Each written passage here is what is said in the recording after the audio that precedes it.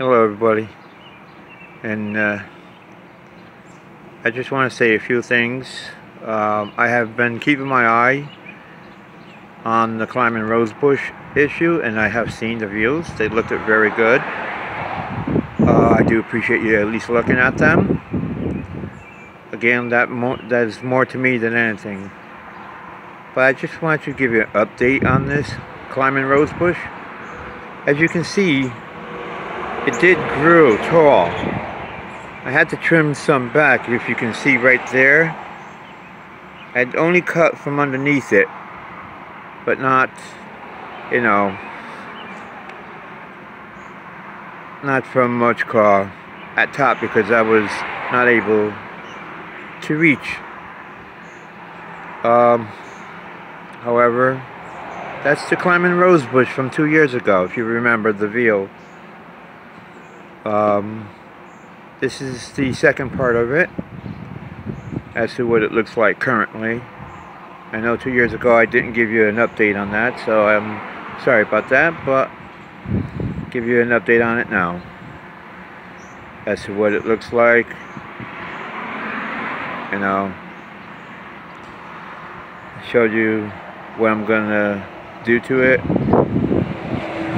So when the roses are gone, I'm going to trim it back down to normal size so it doesn't grow extremely too tall or grow wild like it did in the first video.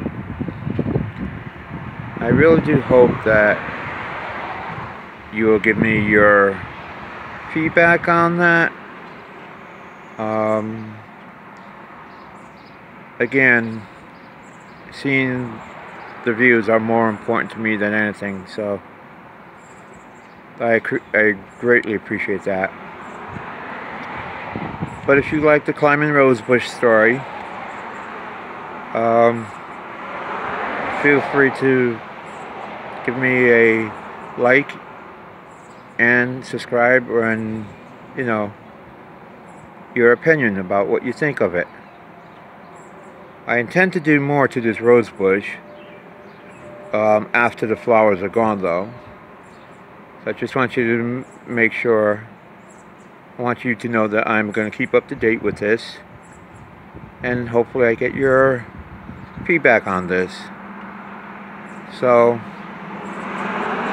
thank you for taking the time to view the climbing rosebush and this video as well.